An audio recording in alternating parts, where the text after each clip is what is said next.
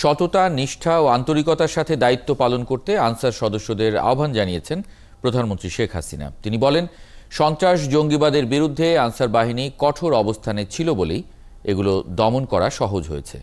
Gazipur answer একাডেমিতে এসব কথা বলেন প্রধানমন্ত্রী। আরও জানাচ্ছেন সৌমিত্র মজুমদার। 1948 সালের 12ই ফেব্রুয়ারি গঠিত হয় সবচেয়ে বড় জনসম্পৃক্ত আনসার বাহিনী। বর্তমানে এ বাহিনীর সদস্য সংখ্যা 61 লাখ।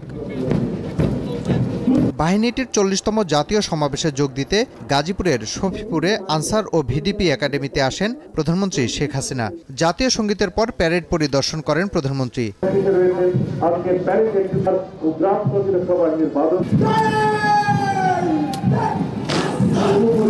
এরপর শুরু হয় কুচকাওয়াজ। 6টি কন্টিনজেন্টের সালাম গ্রহণ করেন প্রধানমন্ত্রী।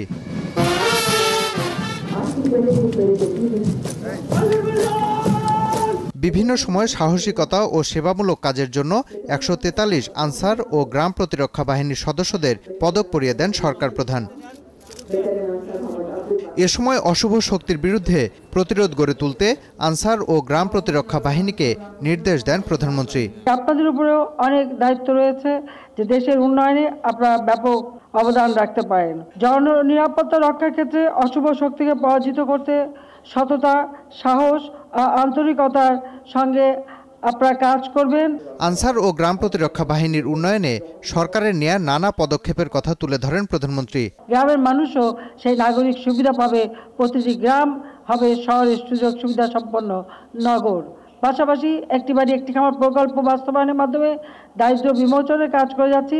আমাদের আনসার ভিডিপি বাহিনীকেও আমরা এই ধরনের উন্নয়নের কাজে আরও সম্পৃক্ত করবার পরিকল্পনা আমাদের রয়েছে। যে বিদ্যুৎ সমস্যা সমাধানের জন্য আমরা বহুমুখী বিদ্যুৎ উন্নয়ন প্রকল্প বাস্তবায়ন করে যাচ্ছি।